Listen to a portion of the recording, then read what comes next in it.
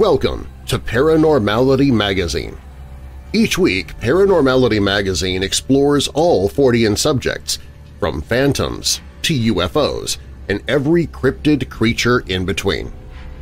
Each week, you're treated to a collection of well-researched and investigated stories, interviews, and reports on cutting-edge paranormal projects and topics they know you crave.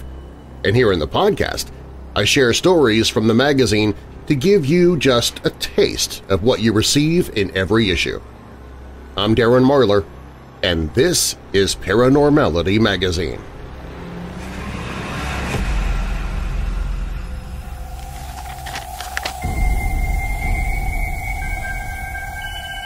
In a recent story shared by a Missouri man named Jerry, a captivating encounter with a mysterious creature has stirred intrigue and wonder among locals. The incident, which allegedly occurred in 1974 or 1975, has remained etched in Jerry's memory, prompting him to share his extraordinary tale on the Sasquatch Theory YouTube channel a few months ago. Jerry, an Air Force veteran residing in the picturesque Missouri Ozarks, precisely north of Willow Springs, recounted an incident that unfolded in a mere 30 seconds, but left an indelible mark on his young mind.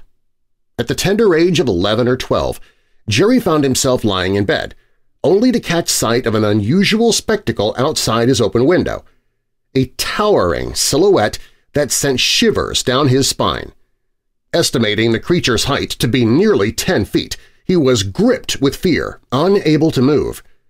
Reacting swiftly, Jerry summoned his father, who rushed to his aid with a shotgun in hand. However, by the time they reached the window, the enigmatic visitor had vanished into the Missouri night. Despite the passing decades, the memory of this encounter has haunted Jerry, leading him to share his story and unburden his long-held secret. Jerry firmly believes that the creature meant no harm, deeming it merely curious. He speculated that a source of light inside the room might have attracted the mysterious being's attention. Moreover, he revealed that his region had seen numerous peculiar reports of similar encounters over the years, fueling further curiosity about the existence of elusive creatures. Was this truly a rendezvous with the mythical Bigfoot, the legendary Sasquatch, or perhaps even the famed Momo? Jerry and his family staunchly maintain that something paranormal transpired that fateful night. While skeptics may question the veracity of such stories, Jerry's account has struck a chord with those who hold an unwavering belief in the unexplained and the extraordinary. Regardless of the creature's true identity, Jerry's revelation has provided him with a sense of relief and empowerment, the ability to share his otherworldly experience with a wider audience. As the allure of Missouri's dense forests and mysterious landscapes persists, so too does the fascination with the possibility that mythical beings might be hidden among the shadows, waiting to be discovered or forever remain an enigma.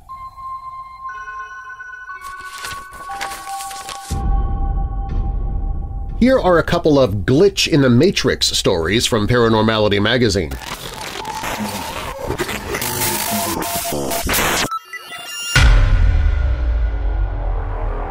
I saw inside the Matrix. One day, I was walking to work and all of a sudden had an urge to walk a different path than usual.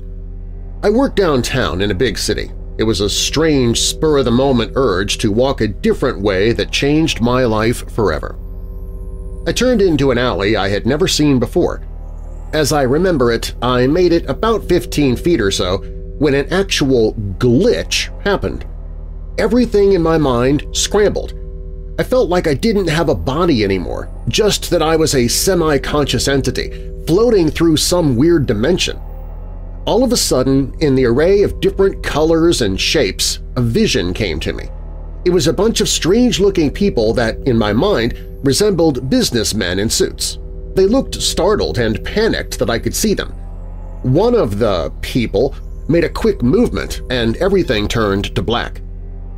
When I regained normality, I was on a completely different street. It was the same street that I always used to walk to work. I felt sick and severely disturbed and depressed. I've never done any hard drugs, never experienced any hallucinations, never had anything like this happen to me. The weird thing is, when the glitch was correcting itself and I could see those people watching me like a caged animal, I had the feeling that I knew I was being controlled. It still bothers me very much to this day.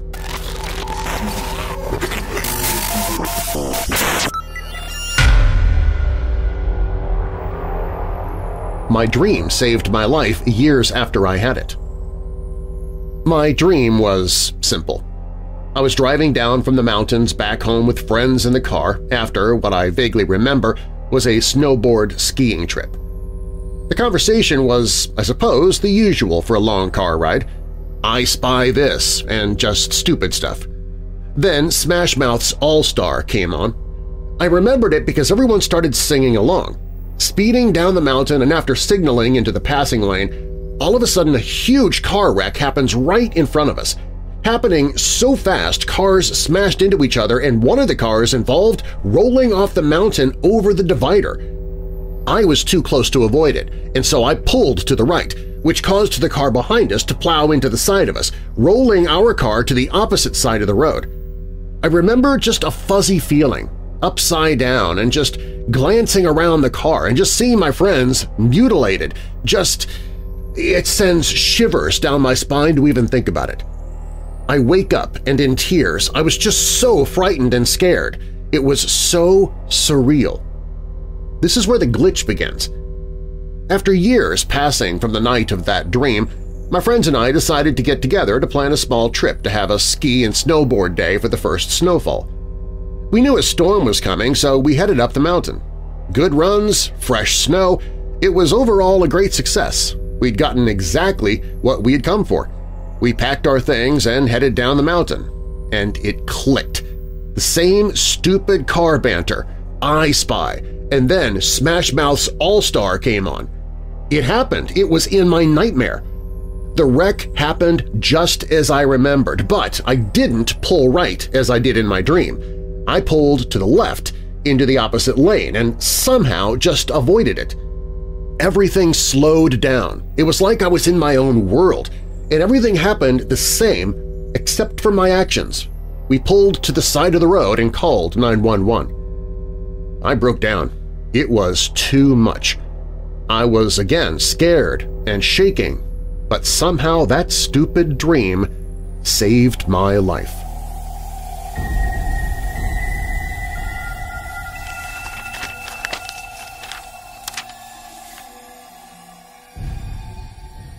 Do you live in the Detroit, Michigan area, or perhaps will you be visiting there in the near future?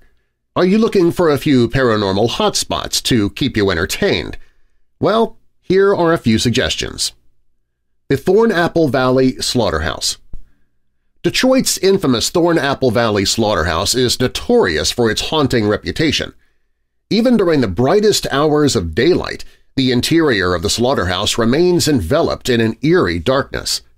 Brave souls who have ventured into the abandoned building have recounted spine-chilling experiences, from unsettling noises echoing through its corridors to the unsettling sight of ethereal, mist-like figures that defy explanation.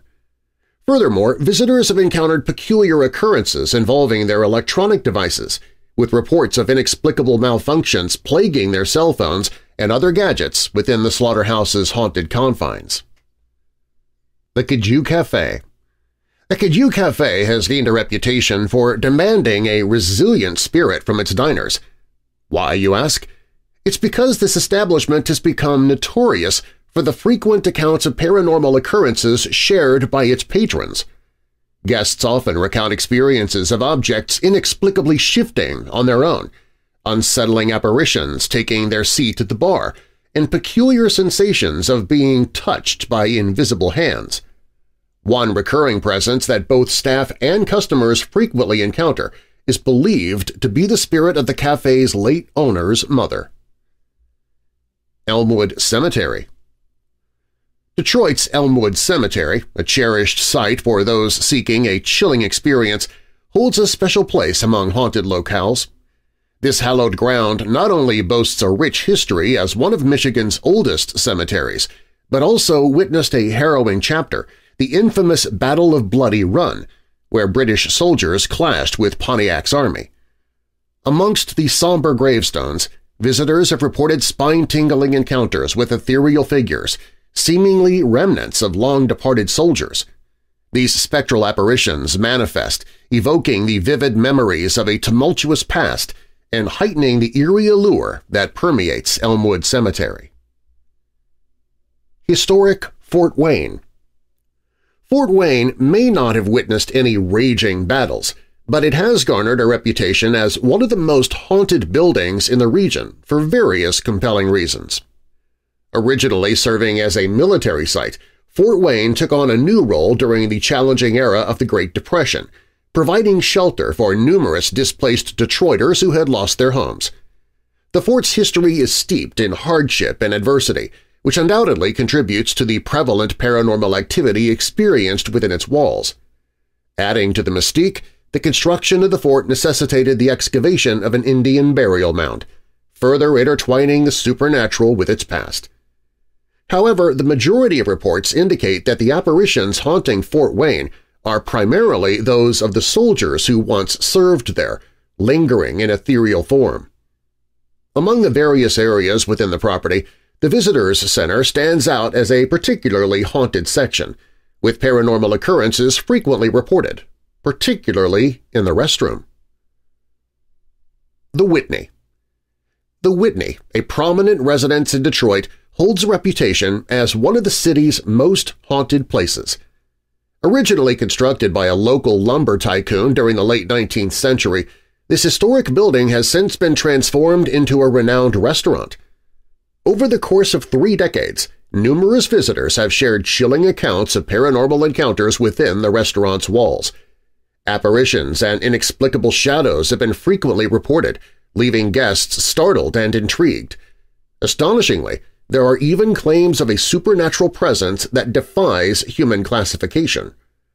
Among the eerie incidents commonly experienced at the Whitney are sightings of ghostly figures, unexplained clattering of dishes in deserted areas, and peculiar rearrangements of place settings.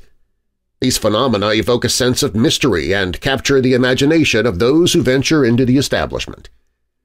Adding to the allure of its ghostly reputation, the Whitney's historical past includes a brief period during which it served as a tuberculosis ward. Such historical context lends a plausible explanation for some of the reported hauntings, deepening the sense of intrigue surrounding this haunted location.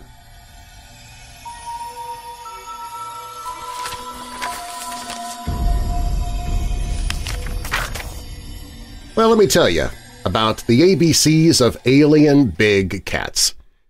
No, this won't be a grade school lesson or incoherent rhyme from a Dr. Seuss book. We'll discuss this phenomenon of alien big cats, or ABCs in the cryptid research field. These sightings occur from Europe to North America, and the cats range between all types of big cats. By definition, big cats are only a few species – lions, tigers, leopards, and jaguars. They all have a special bone in their throat called a hyoid, which allows them to roar. How or why are these massive cats seen in places they shouldn't be seen or haven't been in centuries? In the 1960s, it was very fashionable for well-off people to buy and house exotic pets. This ranged from emus, hippopotamuses, aardvarks, and even big cats. It still exists to a degree where legal. Mike Tyson was infamous for his tiger, and Michael Jackson had his pet chimpanzee named Bubbles. Big cats were more appealing to some because they were dangerous, and some species have a reputation for eating humans when they feel like it. 2 lions, known as the Tsavo man-eaters, reportedly consumed between 28 and 135 people, depending on who and when you asked. Stories like this one, and many others, contribute to the fear people have toward these animals, only intensifying the curiosity some people have about them. In 2011, a man in Zanesville, Ohio, ended his life. Still, before he did so, he released every animal he had housed on his property, essentially unleashing a zoo on the unsuspecting town. The police responded by killing most of them, capturing only a small percentage. They reasoned that they resorted to this because they had nowhere near the number of animal control officers to capture them all. How many animals were there? 50. 18 Bengal tigers, 17 lions, 6 black bears, 3 cougars, 2 grizzly bears, 2 wolves, a baboon, and a monkey. The state of Ohio enacted a law on January 1, 2014, preventing dozens of species from being owned as pets, largely due to this story. Many people reason that the big cat sightings are simply them escaping their confines to the freedom of nature or being let loose by an owner who can no longer afford or wants to take care of them. This same issue has happened in Florida due to the reptile and fish trades being largely unregulated. Some states still have no restrictions against pet ownership, including the home state of Brandon Wills, the person who wrote this article, West Virginia. He saw an alien big cat during the autumn of 2007. It terrified him so much he didn't return to the woods for a very long time. To this day, he can still picture that encounter, and it's why he decided to write this article. He would like to know what they are, how they got there. I heard tales from friends of mine of seeing these cats with cubs, and if so, the population is growing. If that's the case, a live one will eventually be brought in. If you talk to any of the local DNR, they say we don't have resident big cats, that they're simply following the deer for food. They acknowledge that we do have the deer population to sustain them, yet won't say they are staying here. I cannot understand why there is such hesitation. Are they afraid it would hurt the tourist market? Other possibilities remain if the alien big cats are not just released or escaped pets. Panthers are not a separate species, but a melanistic variety of other big cats like jaguars and leopards. Melanin is a pigment necessary to make darker colors happen in fur or skin. What witnesses could be seeing is a melanistic mountain lion. According to academic records, a black mountain lion has never been killed in the wild or bred in a zoo. Another possibility is that black jaguars are coming up from Mexico. There have been a few official sightings of them roaming the wilds of Arizona and Texas, and big cat hunting ranges can sometimes stretch for hundreds of miles. So I don't believe it's too much of a stretch to say that they're wandering that far for the food supply.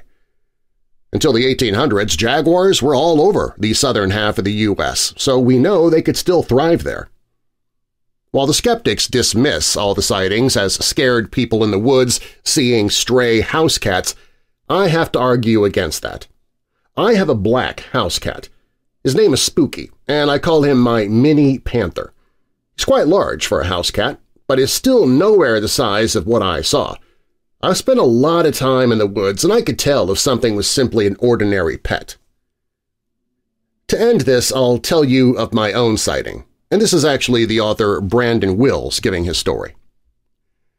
It was the fall of 2007, and we were temporarily living with my aunt. I go into the woods to get out of the noisy house for a while, and because it was the only place in that area I could get reception on my Motorola Razr. I'd go up there, never unarmed because of the black bear, hike briefly, then sit and enjoy nature. This time, though, I noticed all the squirrels were going insane, barking alarms to one another from the treetops. I thought it was just me, because sometimes they do that if you startle them. This time, though, they just suddenly stopped. Any experienced outdoorsman or hunter knows that this means a real predator is nearby. I prepared myself for a possible black bear encounter, but I first saw a doe running across the hillside maybe 100 feet above me. It ran around the ridge, and I didn't see it again. Moments later, I saw a black shape from the corner of my eye. It was moving slowly, taking its time. I thought to myself, there's the bear. It moved along a thick patch of brush, then wandered to a grove of trees to my right. I turned and saw the black shape between the trees. Then I saw the tail. It was curved into a J shape, hanging low to the ground. The creature had a large head, yellow eyes, and a pink tongue hanging from an open mouth. It turned to look at me, examined me for a few moments, then turned and walked over the hillside toward where the doe had run. Years later, I learned that mouth-opened gesture is how they taste the air for blood. I've concluded that I witnessed this creature about to eat its dinner. My question to all of you is this: have you also seen one? Now you know that you aren't the only one. You can contact me by going to wildandweirdwv.com and clicking the Sightings tab to send us your report. We'd love to hear about it. We can also keep it confidential if you choose. Just remember, you're not alone.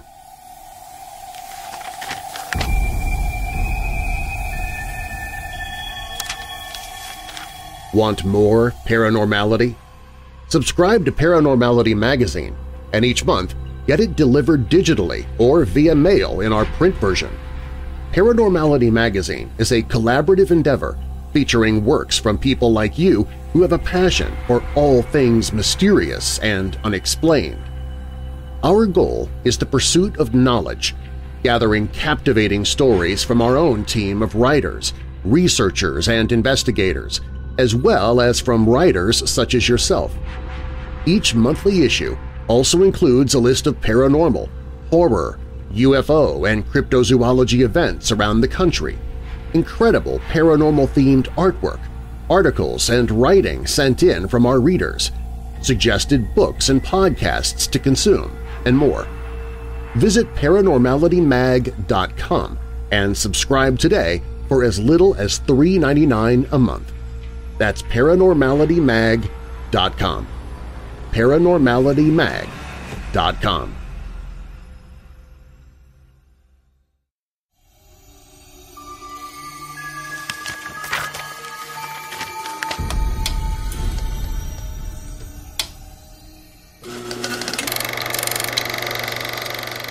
Paranormality Magazine presents Creatures of Cryptozoology, the Djinn. Powerful and shape-shifting creatures, the Djinn possesses free will and a complex nature. They're not inherently good or evil, but have the capacity for both. Like humans, they experience emotions, possess intellect, and can make choices. While some Djinn are benevolent and supportive of humans, others can be mischievous, malicious, or even malevolent. Djinn possesses incredible supernatural powers, such as telepathy, teleportation, superhuman strength, and the ability to grant wishes. Sightings? At a boarding school in the Middle East, a bully broke a student's necklace. As soon as that happened, the girl started to speak in a male voice while her body contorted in strange positions. It said it was a Djinn and had traveled from a faraway place. Simultaneously, the bully's tongue swelled and almost prevented her from breathing. The parents apparently knew their daughter was possessed by a Djinn, had gotten the necklace from a shaman that told them it would hold the Djinn in. Creatures of Cryptozoology from Paranormality Magazine.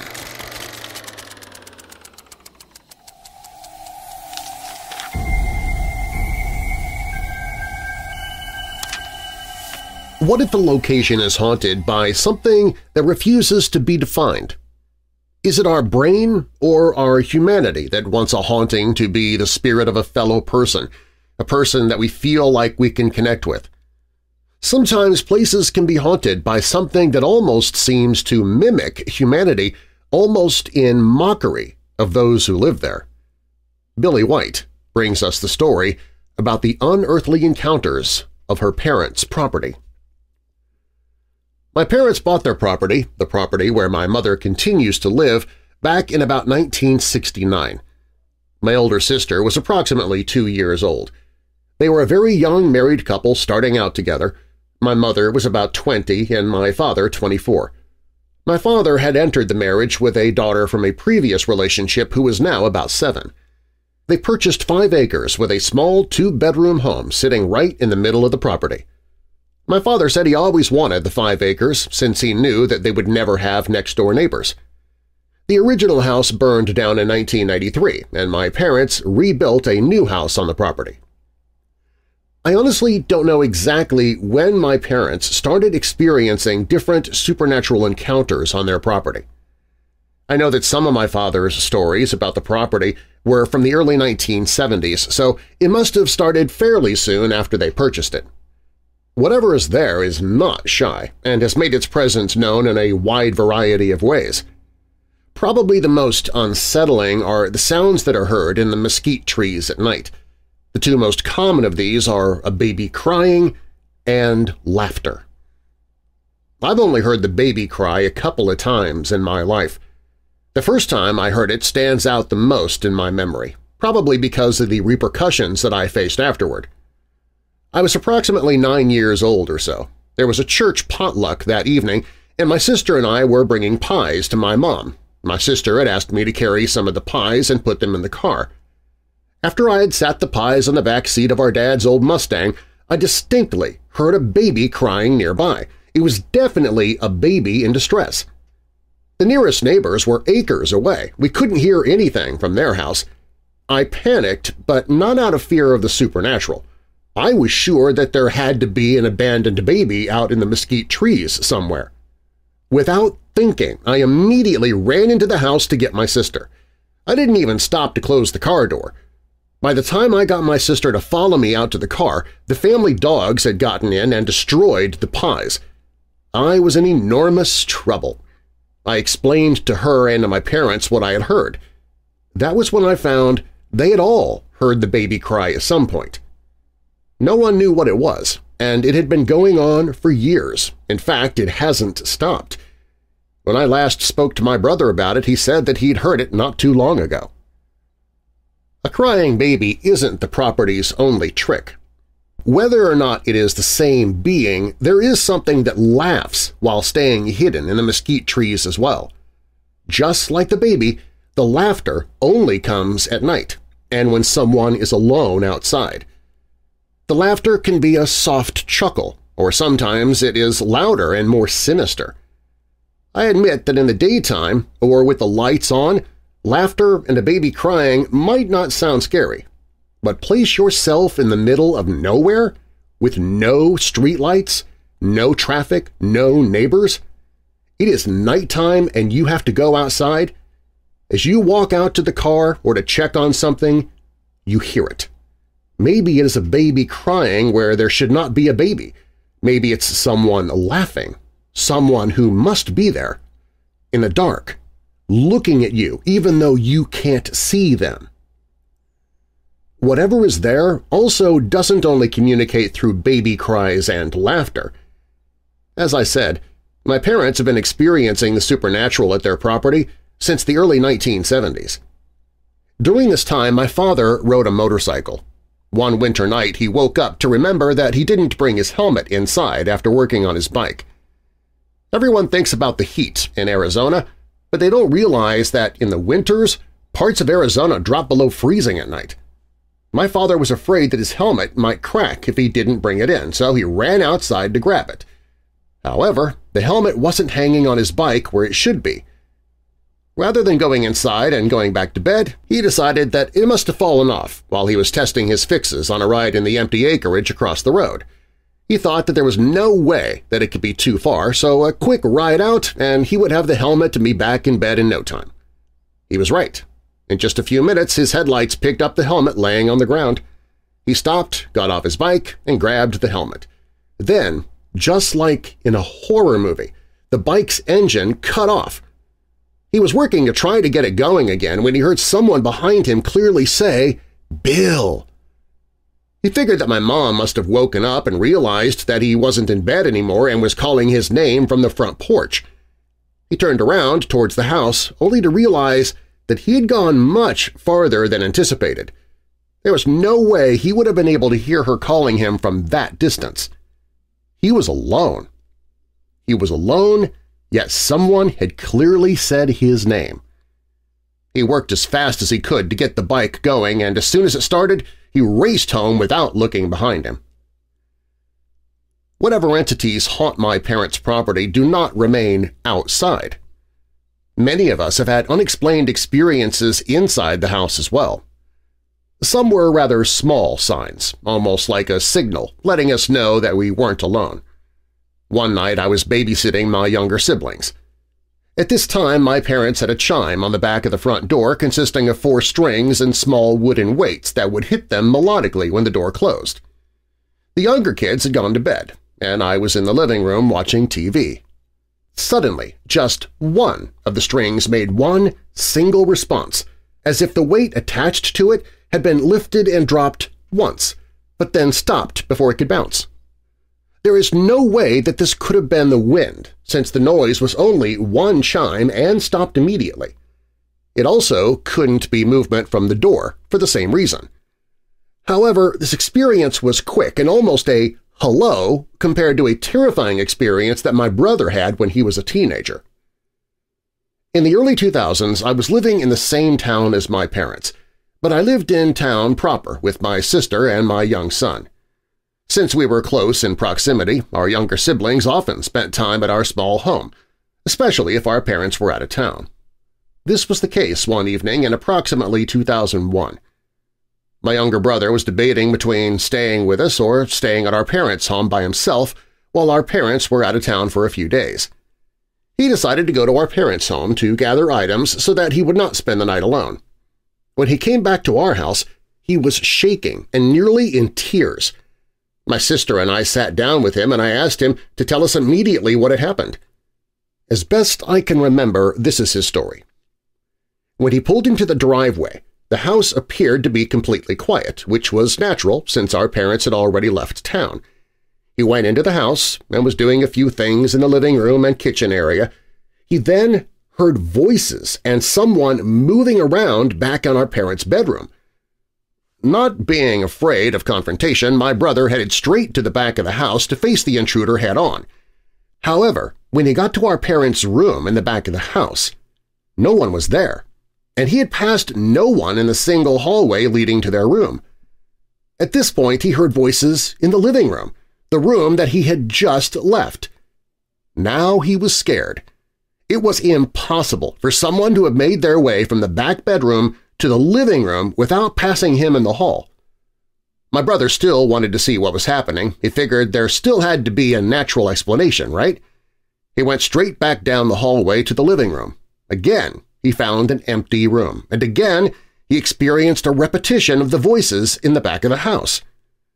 My brother then decided that if there was something or someone in the house, it was clearly deliberately messing with him, and his best course of action at this point was to leave the house.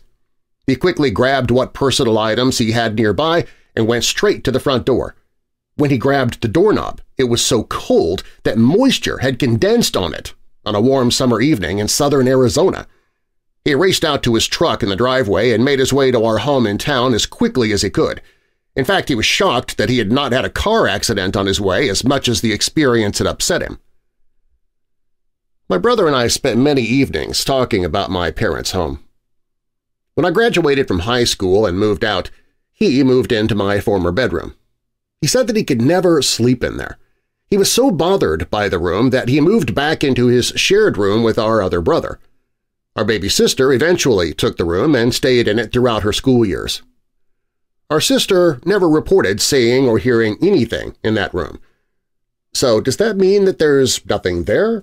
Does the absence of proof mean that something doesn't exist? Does the fact that my sister didn't report anything negate my brother's experiences just because it is more acceptable? However, it was not only family members who reported seeing things at my parents' home. While I was in high school, I had a friend come over while my parents were not home. He happened to be a little bit of a clean freak and actually wanted to clean the living room while my parents were out. I'd gone in the back of the house while he was getting out the vacuum.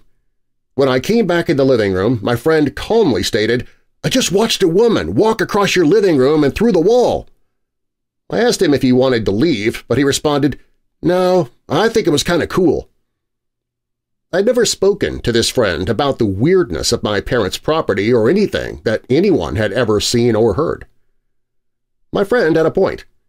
It is kind of cool. While there are some, like my brother, who see the presence there as something malevolent and dangerous, no one has ever really been harmed. There's absolutely no doubt that hearing a disembodied baby cry or laughter in the desert night is terrifying in the moment. But man, it does make for a cool story.